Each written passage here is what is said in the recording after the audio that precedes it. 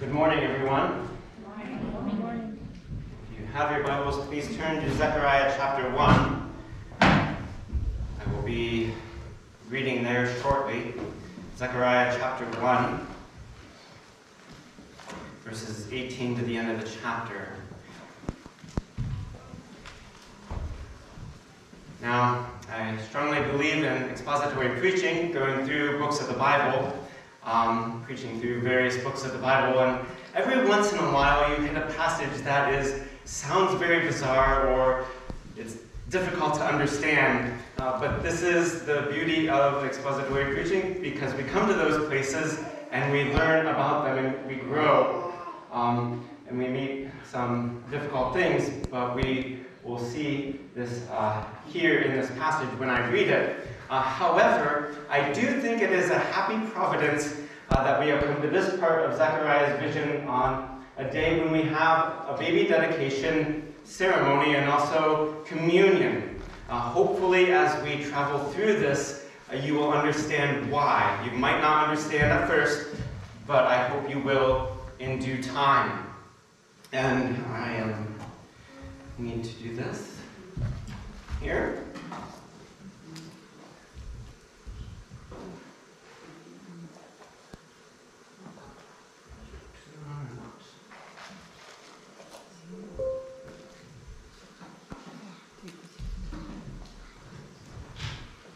So Zechariah chapter 1, verses 18 to 21. And I lifted my eyes and saw, and behold, 4 horns. And I said to the angel who talked with me, "What are these?" And he said to me, "These are the horns that have scattered Judah, Israel, and Jerusalem." Then the Lord showed me 4 craftsmen. And I said, "What are these coming to do?" He said, "These are the horns that scattered Judah, so that no one raised his head. And these have come to terrify them, to cast down the horns of the nations, who lifted up their horns against the land of Judah to scatter it." Let's pray and ask God's blessing on his word. Our Father in heaven, thank you for your word. Thank you that it nourishes us and strengthens us when we hear it proclaimed or when we read it on our own. And Lord, I pray that you will plant this word into our hearts, and we will see that you take that which is weak to shame the strong, and that it is you who do these things. And so, Lord, we commit our time into your hands and ask for your Holy Spirit to speak through me to these your people. In Jesus' name we pray and give thanks. Amen. Amen. Now, quite a number of years ago, I heard a story by a man named Tony Campolo, and it went something like this. He was at an all-boys camp of junior high boys. He was the director, and he said that this group of boys were unruly, and there was one boy among them that had a stutter, and he limped as he walked. And these junior high boys were ruthless to him. They picked on him, they made fun of him, as junior high boys sometimes do. Well, at the very end of the week of camp, he said that each cabin had to pick one of the boys to come up and say what camp meant to them.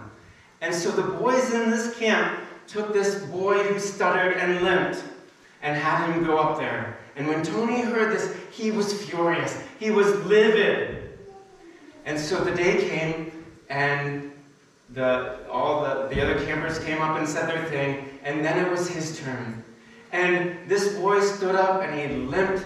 He dragged himself up to the podium, and he began saying,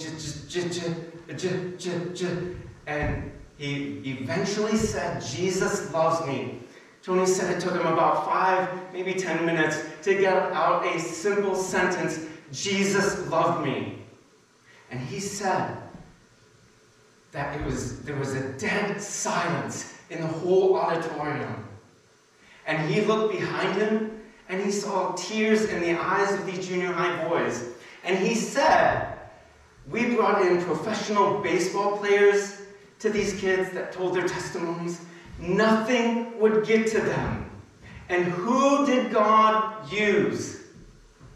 But a junior high boy who could barely even speak, to say a very simple sentence, and that got through to those boys. And God takes that which is weak and uses that against the strong, to shame the strong, as the Apostle Paul says in 2 Corinthians. The Lord does this over and over and over again in the Scriptures. He takes Abraham, whose wife was barren, to be the heir of all the nations, to bless all the nations. He took David, a shepherd boy, to become king. The Lord does this over and over again. And we see this same theme in this passage of Scripture that I just read this morning. The past couple of weeks, we looked at the first vision of Zechariah with its imagery of the rider and its red horse. And we learned two vital lessons from that. Namely, the Lord knows the condition of the earth and of his people. And the Lord is jealous for his people with a jealous love. And now we come to this, the first vision fades in the background, another vision fills his mind. It is a vision that teaches us two main points. And the first point is this, that the powers of the world scatter and oppress the people of God. The powers of the world scatter and oppress the people of God. That's not a very encouraging thought this morning, but hang with me for a while. In place of the rider and its horse, this vision fills Zechariah's mind. 4 horns suddenly appear, as we read in verse 18. And I lifted my eyes and saw, and behold, 4 horns. We might immediately ask with Zechariah, what are these? What are these? And the angel who spoke with him says in verse 19, these are the horns that have scattered Judah, Israel, and Jerusalem. And we note again in verse 21 that they are described as the horns of the nations who lifted up their horns against the land of Judah to scatter it. Well, what are these horns? They represent world powers. Why do I say this? Throughout the Old Testament, the horns signified strength or power. The horn on any animal is its focused strength. It is the symbol of a horn came to mean thus power or strength or influence. For example, the author of Psalm 92 said, but you have exalted my horn like that of the wild ox.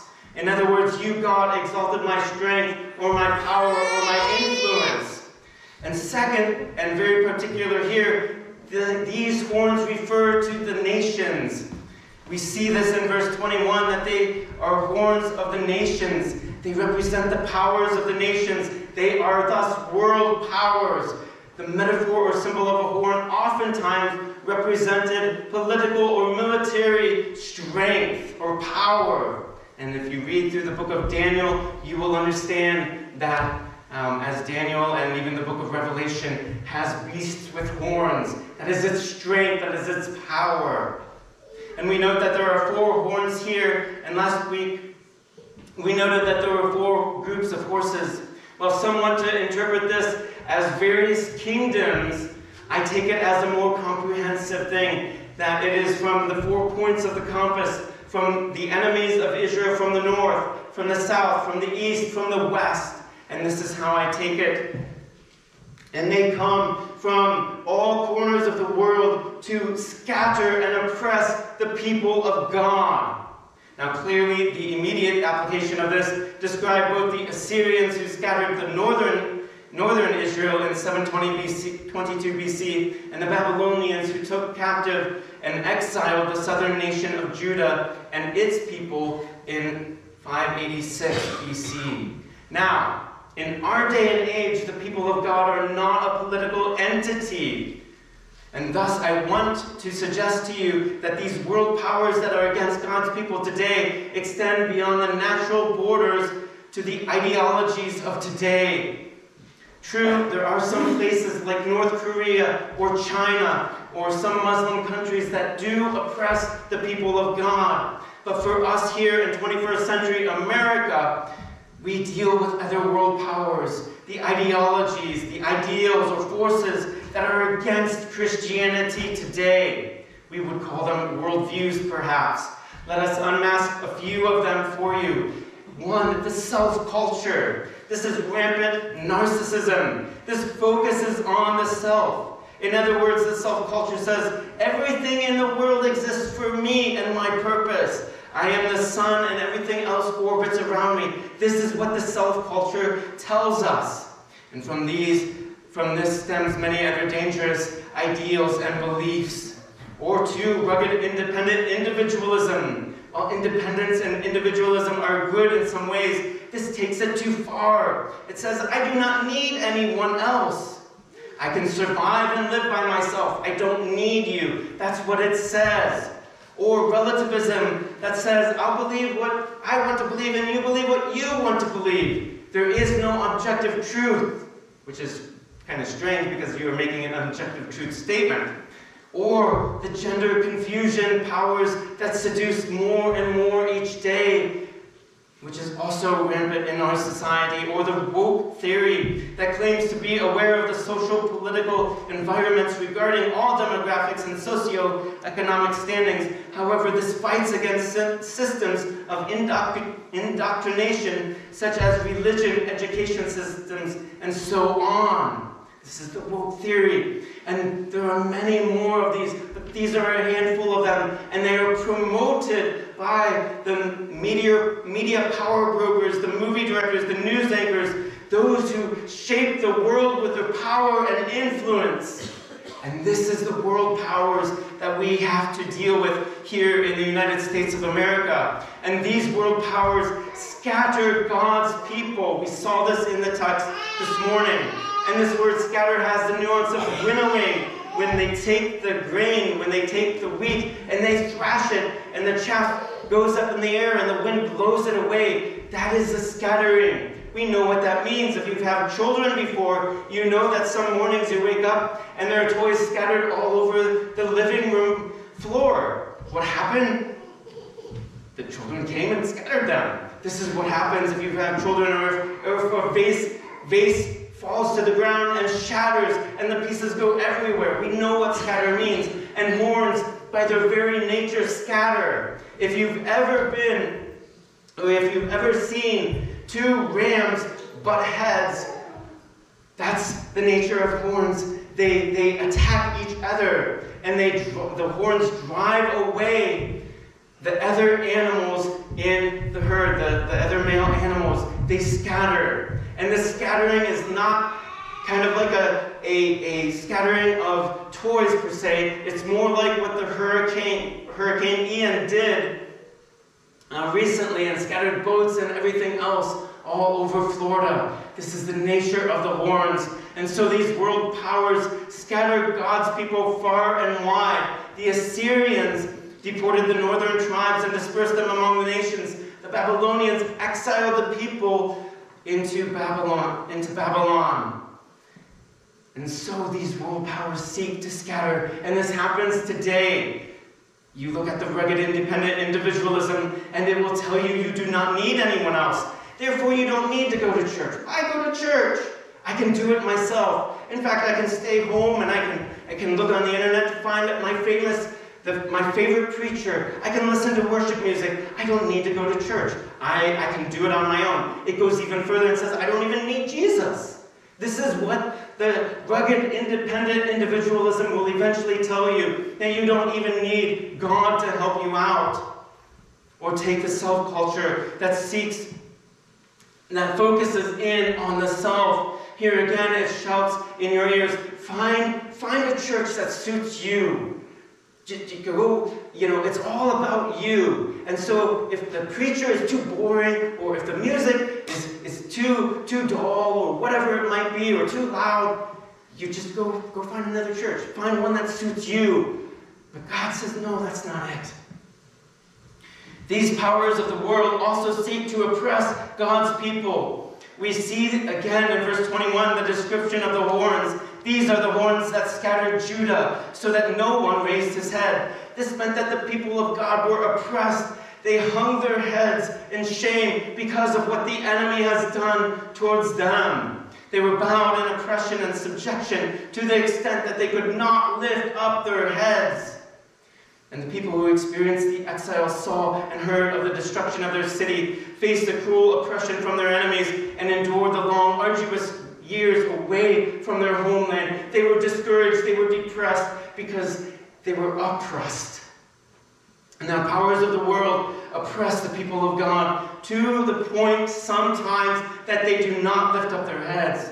Rampant persecution in nations such as North Korea, or the heavy surveillance system used in China to keep watch on the people, remind us that there are still world powers in the form of nations that do oppress the people of God. We might think that we are free of this, but there's another oppression that we might not think about. It is the oppression of godless society on the souls of believers. This is described in 2 Peter chapter 2. Abraham's nephew Lot moved to Sodom, and Peter describes him as greatly distressed by the sensual conduct of the wicked. For as that righteous man lived among them day after day, he was tormenting his righteous soul over their lawless deeds and that he saw and heard. And we feel this more than we realize. Our souls are greatly distressed by the things we see and hear, whether it's on the TV or the news or the internet. We do not have to look beyond our cell phones, in fact, to see the central conduct of the wicked and the numerous lawless deeds that are taking place in our day and age. And in this way, the powers of the world oppress the people of God. And if anyone dares to raise his head and stand up, he suddenly becomes a target for the world powers. Well, horns on an animal both scatter and oppress those weaker than them. Well, what do we do about these world powers? How can we confront them that scatter us and oppress us? Is there any hope for us? Well, yes, there is, but it's not in the form that we would expect. What is God's antidote to this? And this is the second major point of the vision. It is the craftsmen of the Lord. The craftsmen of the Lord. After Zechariah sees these 4 terrible horns that scatter God's people, the Lord then shows him the remedy of the world powers. And we read in verse 20, "Then the Lord showed me 4 craftsmen." Zechariah does not ask what these are. He asks instead, what are these coming to do? And the answer is found in verse 21. These have come to terrify them, to cast down the horns of the nations who lifted up their horns against the land of Judah to scatter it. These craftsmen are the antidote to the world powers. They are to do what the horns usually do, and that is to terrify and cast down. Well, if that is the case, we might well ask, well, who are these craftsmen? Now, some scholars think that they are other nations that come in and take over the horns and they themselves become horns. I don't necessarily agree with that. Some think of them as these muscular men with huge hammers to crash these horns. But the word craftsman is a much more humble term. It means one who builds with his hands, one like a carpenter or a stone mason. And this is a common use of the word. And these are the people who constructed the tabernacle in the days of Moses and constructed the temple in the days of Solomon. And these also are those who rebuilt the temple at various times through the history. Especially in the days of Zechariah, they were craftsmen who came and rebuilt the temple of the Lord. And here in this vision of Zechariah, the overarching vision that spans chapters 1 to 6, you might recall from last week, one of the promises of God to his people is that my house shall be built in Jerusalem. And so, it seems fitting that in this next vision, what does Zechariah see? If the promise was that God's house, God's temple was going to be built, it would seem fitting then that the next vision shows craftsmen coming to build it. And they are humble people. They are not rulers. They are not military leaders or generals or commanders. They are not scholars. They work with their hands. Many of you, I'm sure, know what that's like. Well, how can these craftsmen destroy these world powers? And the answer is that it's not within them, but it's in what they are building. They have come to build the temple of God. And in so doing, they obey God and thus establish God's rule in the world. As they rebuild the temple brick by brick, they establish God's rule in the city and in the world. They were simply the ones God has chosen to rebuild his temple and his influence in the world. And we note that there are 4 of them equal to the task of the 4 horns, the 4 world powers. So you might be sitting there scratching your head and saying, okay, that was really interesting, but what in the world does this have to do with me here today? Well, we are not called to build a temple per se. But let's bring this down to everyday life. We as the church are called to make disciples of all nations. We are called to be witnesses to the ends of the earth. We are called to establish his kingdom here on earth. And how does God do this? Does God call world leaders or politicians or scholars to do this? Well, he might, and he sometimes does. But, and here's the great news for us, God chooses to use everyday believers like you and me to accomplish his purposes in the world and thus destroy the world powers. Now, let me give some examples about this. Do you understand that you, as fellow believers, have a vital part to play in the kingdom of God? Consider that as you go into your closet and pray, your kingdom come, Lord. You are establishing God's kingdom first in your heart and then in the world around you. Consider that when you grow in your own holiness and godliness, in some way you are hastening the day of God. Our small choices in holiness and godly living actually matter more than we think they do. Each time we refuse to sin and say yes to God and his ways, we establish the kingdom of God. Christians are the craftsmen and craftswomen of the Lord that shape the culture they are in by the way we live our lives and the way we speak. Okay, let's start going in a little bit. Husbands, when you love your wives as Christ loved the church and remained faithful to her, this terrifies and casts down the world powers that divide marriage. There is nothing glamorous or seemingly powerful when a husband picks up the mantle of servanthood and says, hey honey, can I wash the dishes for you? There's nothing powerful in that, nothing glamorous. But when God looks at that, he's saying, I am establishing my kingdom in that marriage. And husbands, there's no apparent power when a husband dies to himself and turns off the TV and then listens to his wife who is speaking to him. There's no great power in that. But again, it establishes God's kingdom. And you are declaring God's way is better, and I'm going to do that. Likewise, wives, I can't leave you guys off the hook either. As you respect and submit to your husbands, you tear down the world powers of feminism that rejects authority and divides families.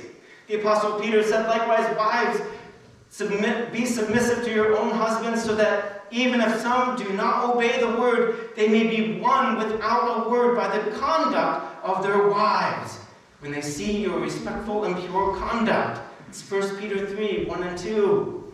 In this way you establish the kingdom of God in your marriage.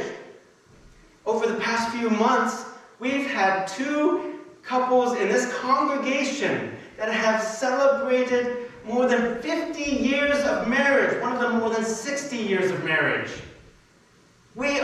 applaud those types of things because those marriages say to the world powers, hey, our marriage lasts. We followed God, and our marriage stood the test.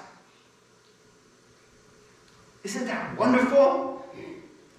Now, this morning we had a baby dedication for Xander. When a father and mother invest in the lives of their children and train their children in the ways of the Lord, they lay a kingdom of God brick in the child's heart.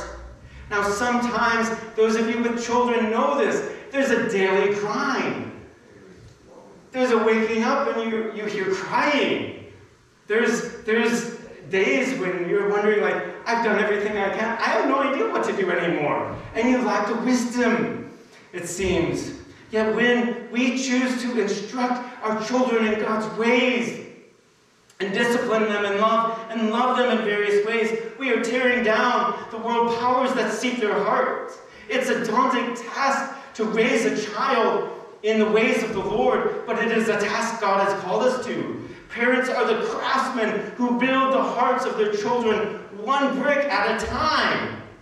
I was reading in this book, Resolution, that I mentioned a little bit earlier, and there was a point, and it said Brooks Adam, the son of Charles Adams, a U.S. ambassador to Great Britain under the Lincoln administration, he was only 8 years old, and his father took him fishing, and this 8-year-old boy went home and wrote in his diary, I went fishing with my dad. What a glorious day! Little did he know that his father also wrote in his diary, his journal, and he said, went fishing with my son. What a wasted day. That father did not get it. That father failed to see that those small acts of investing in our children, whether it's something so incredibly simple, can be so incredibly powerful in a child's life.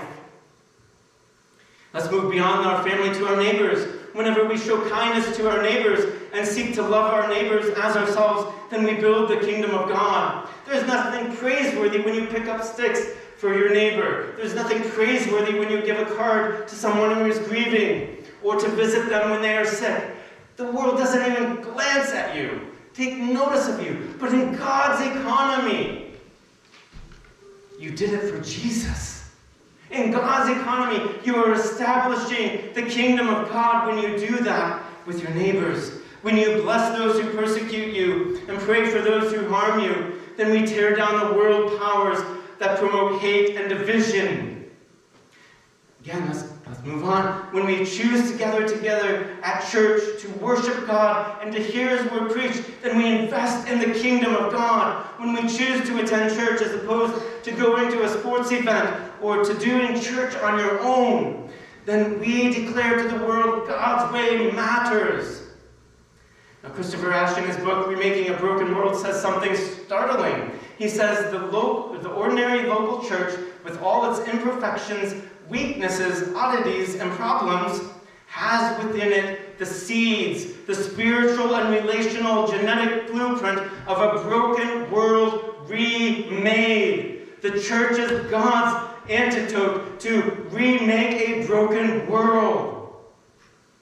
And so, when we come and we hear the word of God proclaimed, when we proclaim the gospel, because the church is that, because the gospel is proclaimed, when we do this, we are investing in rebuilding the kingdom of God and establishing it here in this community, here in our hearts, in our families. Furthermore, when we share the gospel to somebody, that sometimes is foolishness to that person. 1 Corinthians 1:23, Paul says, but we preach Christ crucified, a stumbling block to the Jews and folly to the Gentiles. Yet even though it might be folly to the Gentiles, it might seem foolishness to them. When we share the gospel, it is the power of God for the salvation of everyone who believes. God is establishing His kingdom when we do so. And we say, amen. All of these things, and there are many more, they seem insignificant. And in the world's eyes, they are. But in God's eyes, even the smallest act, the act of giving a cup of cold water to a child, is huge in God's economy, in God's kingdom. We cannot over or underestimate that. These small acts of obedience established his kingdom and rule in the world, and brick by brick the temple was built. Day by day, one prayer at a time, one godly choice at a time, one act of love, no matter how small. We participate in God's building program to establish his kingdom here on earth. As Glenn Pratt, and he's not here, oftentimes says, we are your boots on the ground. We are his ambassadors. And no matter what little corner of the world you may be in, you are God's ambassador to be in that place, to shine the light and be the salt there. Now, it is perhaps not surprising that this word craftsman is also applied to our Lord Jesus Christ. It's the same word in the original languages that describe him as a carpenter. When he came home to Nazareth and taught in the synagogue, the people who heard him said, "Where did this man get these things? What is the wisdom given to him? How are such mighty works done by his hands? Is this not the carpenter or the craftsman, the son of Mary?" Our Lord Jesus, though he was King of Kings, became a humble carpenter. Ordinary carpenter. The world took no notice of him, yet through his humble obedience and death on the cross, he overcame the world powers.